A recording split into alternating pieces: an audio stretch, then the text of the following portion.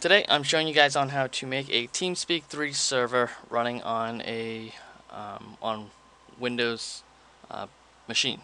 Sorry. This is a 64-bit operating system. I'm going to provide the link to where to download the TeamSpeak 3 server. So it's actually right on the TeamSpeak website, so you can navigate to there, Google, whatever. I'll give you the link. You're going to download the correct one, either 32 or 64. If you don't know how to check that, you go to My Computer, you right click on Computer, and then you'll see 64-bit operating system. So what you're going to want to do then is extract it to your desktop or any location that you want to go to. Delete that. You can rename the folder if you want. I'm going to call it TeamSpeak 3 server. Open the folder within there. You'll see another folder. You can rename that TeamSpeak 3 server. Open that up. You're going to see these files. If you're running Windows 7 or Vista, I would recommend right clicking, either go to properties and make sure this is checked as run as administrator when of course you do it. So I'm going to have that checked at all times. Alright, so then I'm going to just open this. It's going to come up saying TeamSpeak Server 3 server. This is the server admin login, server admin password, and then server admin token. Alright, so then as you see down at the bottom, you'll see a little TeamSpeak 3 server that's running, and this is now the server is running. So now I'm going to switch to my router, which now I'm going to show you guys on how to configure your router to have the correct ports open so it can navigate to your TeamSpeak. Okay, so now I'm going to show you how to port forward the ports, so when someone wants to connect to your server, it's of course going to direct them to the correct port and IP to where it wants to go. So what you're going to want to do is first of all, get to your router settings. Inside your router you'll see port forwarding. What you can do then is when you're at that location, the name of whatever you want, so I'm going to call it TS3 server. Port range will be 9987. Your IP, to figure out what your IP is, you go to start, you type in CMD and then IP config. It'll give you your local IP, which would be there, but this is I have it on a different server, so I'm going to do 192.168.1.107. Then you're going to do the 9987, and this is going to be UDP. I'm going to go ahead and add that. As you can see, it is now added. You need to create another one, so I'm going to create TS3 server 2. Port range for this one will be 30033. My IP.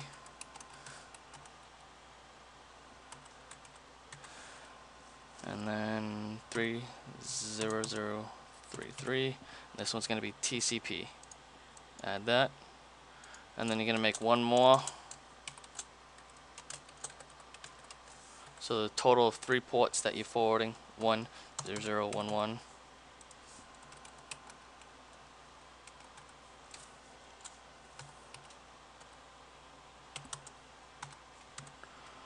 And then 10011, and that is going to be TCP. Add those.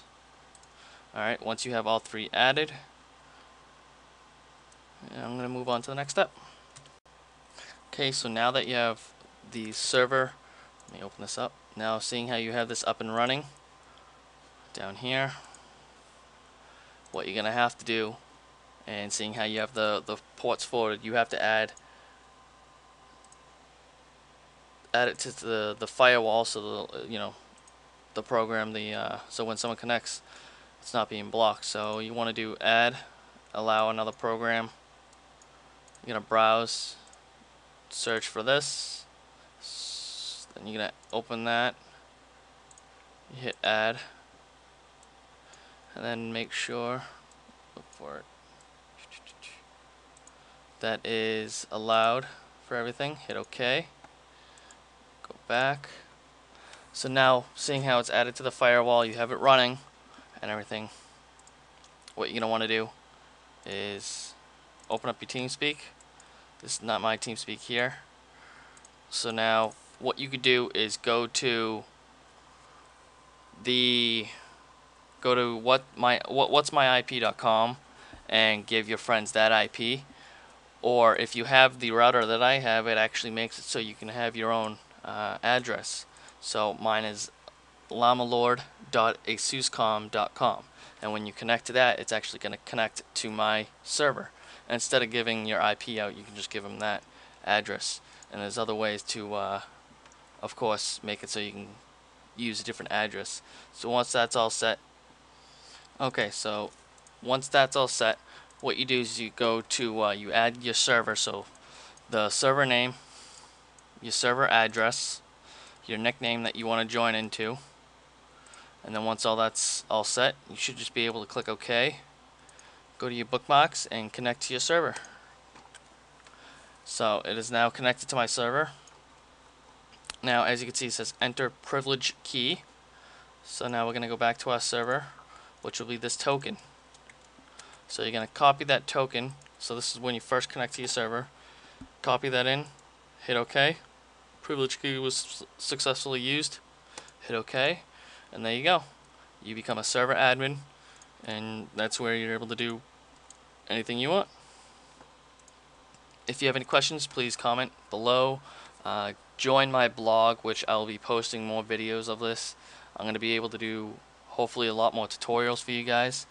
Comment if you guys want any kind of tutorials down there, and also like,